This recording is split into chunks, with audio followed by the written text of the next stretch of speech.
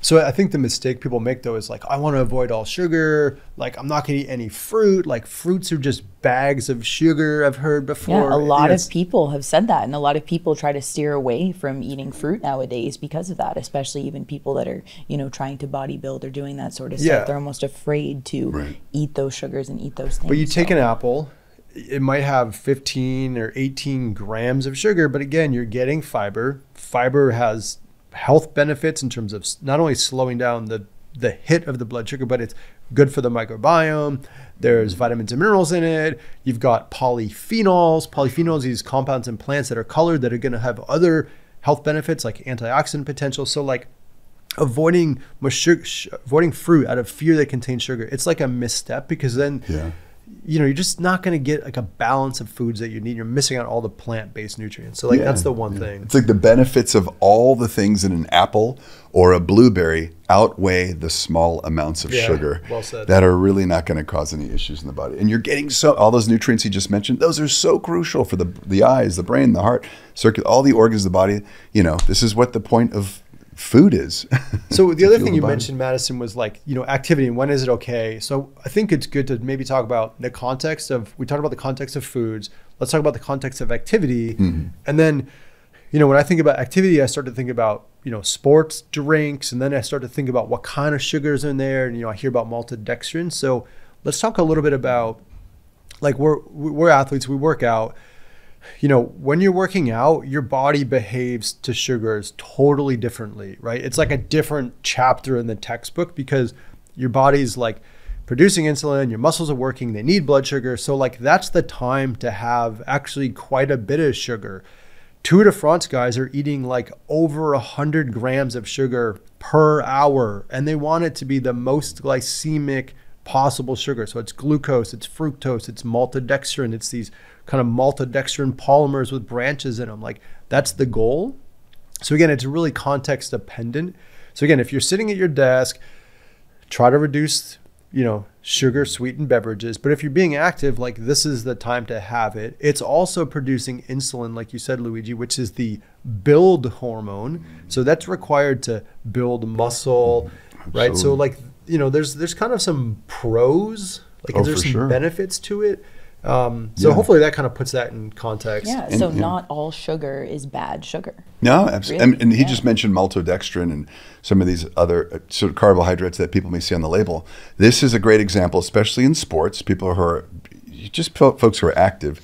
I think the first point that John made is it's the amount. So even if you see a small amount of maltodextrin on the label, it's really not going to have a major effect in terms of blood. That was the whole baby carrot example, right, that we discussed. But also, if we're going to use the example of a car, we've been talking about this theme of a car and you're putting gasoline in. Now, with a Tour de France rider, you're really just revving that. You're out taking the car out on the track now. And so you got to have fuel in the car constantly if you want it to function and perform on the track. So I think there's different levels of what the human body needs. Luigi, you mentioned the maltodextrin, and like this one's actually really interesting because I think maltodextrin's been vilified as like, oh, I can't pronounce it. It sounds like a food industry, big food product. Kind of doing that for a little bit of effect, but maltodextrin is literally just a chain of glucose, and your body, like it's been designed to metabolize glucose really efficiently. So it's good for the brain, it's good for athletes. Maltodextrin's a long chain of it, and the way it works in your gut, it's really beneficial. It has a bad rap because it's high glycemic, and then for some reason, like people are like, oh, it's not healthy. If you see maltodextrin in a supplement, a tablet or a capsule, there's probably like 100 milligrams or 200 milligrams. It's like far less than a gram. It's way less than a single calorie, which is like, I don't know, maybe 30 seconds of walking. Like it's an insignificant amount of calories. It's an insignificant amount of like blood sugar. So to your point, it's high glycemic, but there's no impact or like a negligible impact on blood sugar because there's so little maltodextrin in there. It's so tiny. And I always like to tell folks, because we like to educate on this, is It comes from plants. Generally, you can source it from plants. You can kind of think of like one of your favorite plants, and you kind of shred it up, and you're creating a little powder. And maltodextrin. I'm not trying to here to promote it and sell, but it's really cool because it's a nice way to bind stuff together. And John touched on these phytonutrients, these cool plant botanical chemicals that are naturally. You can take those and you kind of stick them to maltodextrin, and that's how you can make like teas or any types. So there's a functionality I think that John is speaking to, that you can have small amounts for functionality in supplements, and it's really not going to affect. Anyway, I mean, I think the thing is like, look, we work for like a big company. Like, I'm not here to promote like the big food stuff, but I think the point is like, there's only so many things you can worry about in your mind, and the list of things I'm worried about.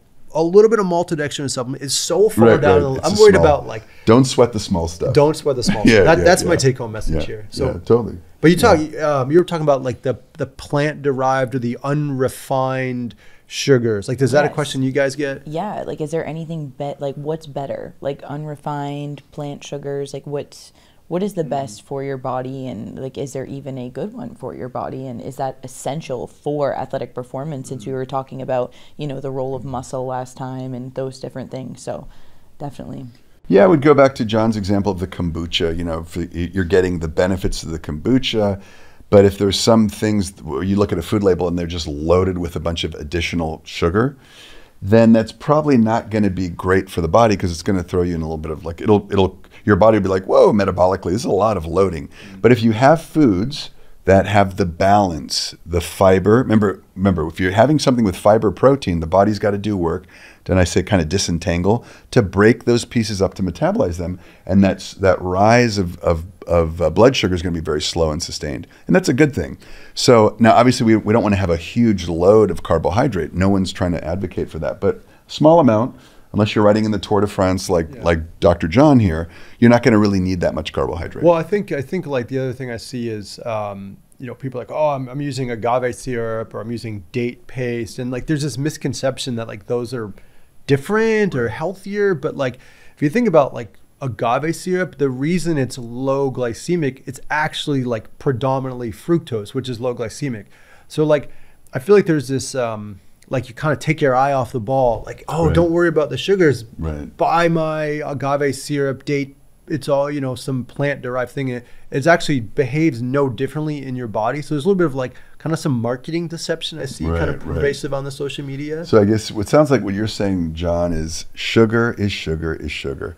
And the body, it's the amount we need to be conscious of, and it's the variety of things that come with it in our foods and supplementation. So to wrap that up, Luigi, I think it's like the amount. It's if you have fat and fiber and protein together with it, that's really good. And then if you're being active, as long as your movement, you're like, so I think those are the three things for the people to take home on this episode. Couldn't agree more. Amazing. Well, thank you guys. That was amazing. And on next episode, we're actually going to talk about how reducing fat is more than just aesthetic. So if you guys are excited about finding out how to reduce fat, that's way more than just aesthetics and is all about all these amazing things we were talking about, stay tuned, because we have an awesome episode coming next.